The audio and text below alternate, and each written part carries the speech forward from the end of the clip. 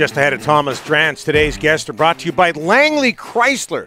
Don't struggle to find a great deal on new or used vehicles when Langley Chrysler has over 200 vehicles on the lot. Save up to $10,500 on Ram at Langley Chrysler, in-store or online at langleychrysler.com. And hello to our title sponsor as well, Able Auctions. Just before we get to Thomas Drance, Delaney's OK Tire and Langley inbox from Ron in Nanaimo. Yep. Black Friday today, boys. Maybe get some new chairs. I think it's time for us to get some new chairs. Well, the patio look's got to go. Yeah, the patio look's got to go. I mean, come on. I mean, someone's got to buck up here and get some chairs.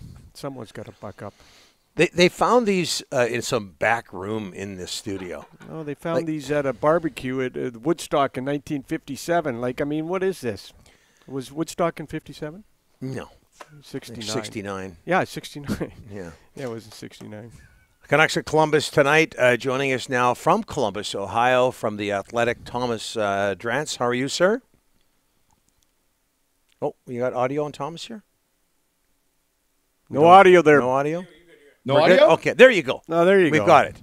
Oh, good. Well, I was going to tell you that I'm doing well, but mostly because I'm sitting very comfortably in an office chair. Don't you're rubbing it in. Hey, Thomas, just before we get to the meat of this interview, we want to run this clip of JT Miller post-game from the other night in Pittsburgh. I believe you were asking this question about buy-in from the players. Have a listen.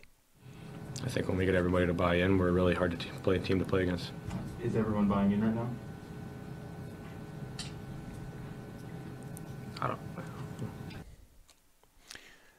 You were the one asking that question there. What did you make of that? And really, it was more of a visual than something you had to hear. What did you make of it, Thomas? Well, I certainly think he was – that was question 6 or 7 for me in sequence, right? I think he was probably pretty frustrated with me.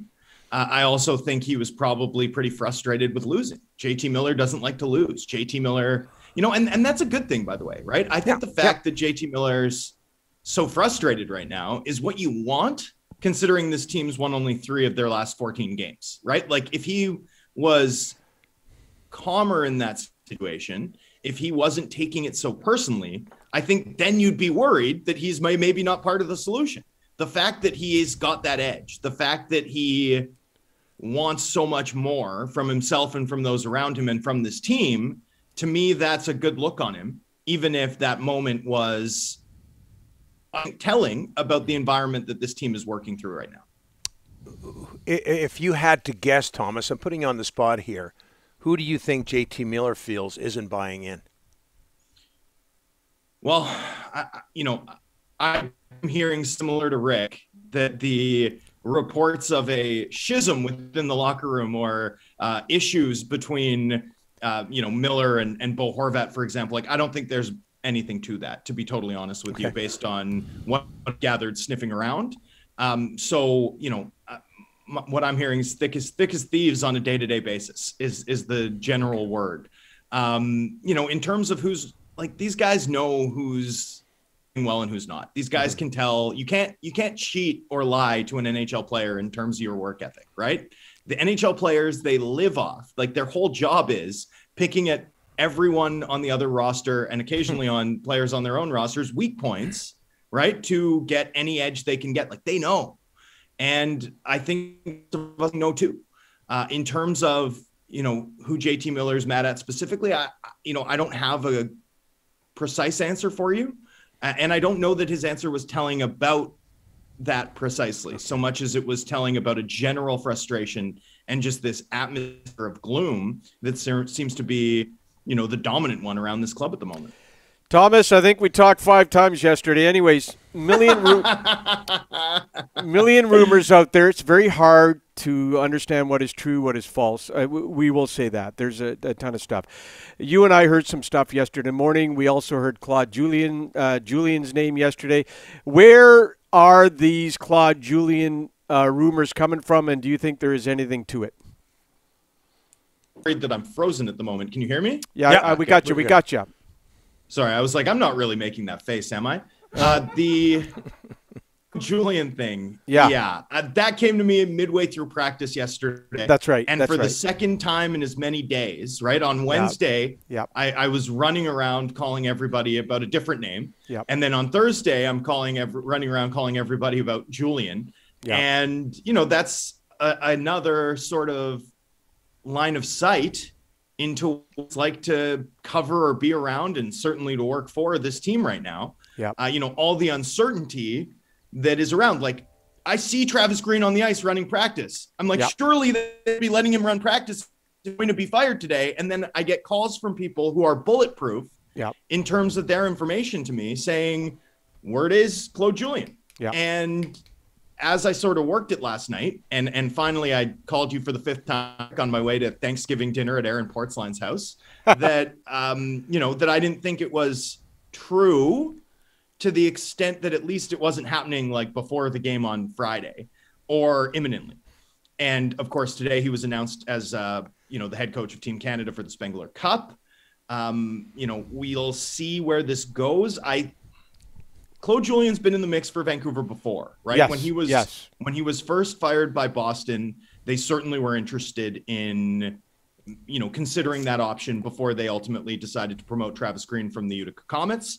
You know, we know that there's a close relationship there with Jim Benning. I think you can read an awful lot into that in terms of which voices internally would be pushing for Claude Julien. And so that sort of leaves us with the question of, considering where this club is and considering the decisions that have led them to this place, right? Mm-hmm. Does this general manager have the autonomy to bring in a relatively expensive big name bench boss at this juncture? And if the answer is no, then why is he still your GM, right? I mean, those are the big questions that this whole kerfuffle poses, because I do think there's something here. I don't think it's something imminent, but I do think there's real interest there, and we'll sort of see where it goes. I just think, again, the entire episode poses questions that aren't about Travis Green at all, and certainly aren't really about Claude Julien, but are more about where this organization is at and what they're going to do next in terms of setting this right.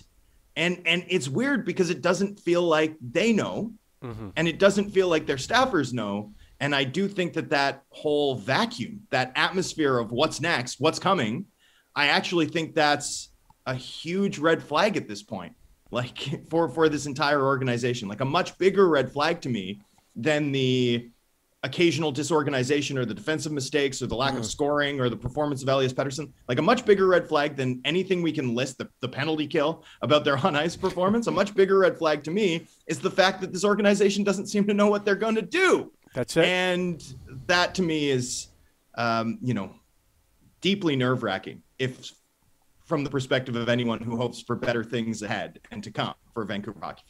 What was the mood like? And you tweeted some information out about this. What was the mood like at Canucks practice yesterday? Yeah, so I sort of get to practice, and I thought it was a little slow moving at the outset. And then there was a drill in which I think JT Miller's line and maybe the top 6 forward lines, but certainly JT Miller's line were at the wrong side of the ice to begin the thing. There was some confusion about that. There was a lengthy conversation between Travis Green and Brock Besser to explain what was going on, not heated. And then JT Miller, often impatient, sort of yelled from his end of the rink, as I tweeted, we don't know what we're doing in terms of the practice mechanics or that drill mechanics. Now, about midway through practice, Elliot Peterson scored like an absolute highlight reel goal that got his teammates all hyped. And the second half of practice was played at a much, much higher pace, like a higher than usual pace. And as I've dug into it a little bit since then, I do think that like the Pettersson highlight changed the atmosphere around practice and got everyone going. Like, I don't think it was like that. I think that the first half was really focused on some teaching, some, you know, work in terms of more specific defensive zone coverage items. And as a result, it was slowed down. So I think my perception from the first half of practice has evolved since I sort of explained what I'd seen, what I saw yesterday. But, you know, certainly the confusion on the drill did happen. And one thing I noticed that's not super uncommon. No. Like it's not extraordinary by any means. It's just taken on a bit of a life of its own because of the circumstances that the team is in. And that's sort of where we're at. Again, a relatively routine exchange. And, it isn't an every practice occurrence, but, once every 5 practice, there's a drill that needs to be re-explained, or there's a group of players who are in the wrong spot. I mean, that happens. Like, it does happen relatively commonly at an NHL practice. And I just think everything is magnified when your club is, scuttling the way that the Canucks are. Yeah. Thomas, just before we let you go, I can't tell you how happy Canuck Nation is that Elias Pettersson scored a beautiful goal in practice. Donnie warmed the cockles of Donnie's heart. Donnie was happy. You up the Allen Iverson, right? The practice, right. Yeah, practice. Right. Let's cue that up. I wonder if we'll ever be able to think about practice without thinking about Allen Iverson. It's truly incredible. I don't. Rick, you wanted to say goodbye Thomas, to Thomas. You know who I think of you? You know who I think of you, Thomas? Post the Is picture. It gonna be right there. Look at this. Oh, Ben Kingsley. One of the Ben greatest Kingsley. actors. One of the greatest actors, Donnie, of all time. Look at that, Ben Kingsley. I'm just waiting for the day that you put up the Lay's Chips spokesperson, and people really get that with you. We should be posting Mr. Clean, a picture of Mr. Clean up there. We'll get to Mr. Clean. Yeah, we'll get to Mr. Clean. Hey, anyways, have a great day today. Well, no, this is the obvious way we go out with Thomas. Yeah, what? Thomas Drance. He's a sexy beast. Oh, he is look at him. He looks like Vin Diesel. Thank you. The Rock. Yeah, very good. Very good. We'll talk to you next week, Thomas. All right, boys.